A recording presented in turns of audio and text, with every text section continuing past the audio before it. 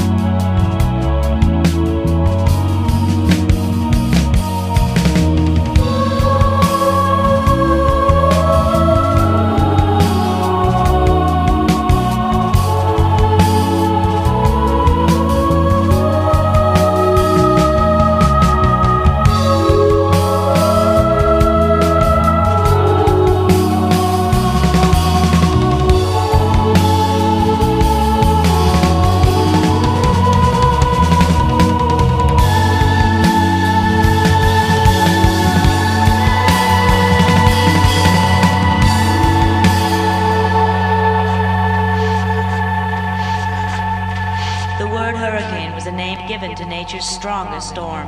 A hurricane occurs when high pressure and low pressure masses of air come in contact with one another.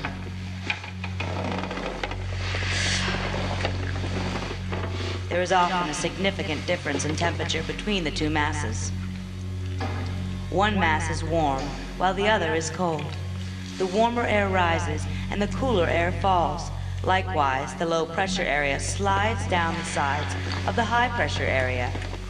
They swirl in and around one another, creating the beginnings of the storm.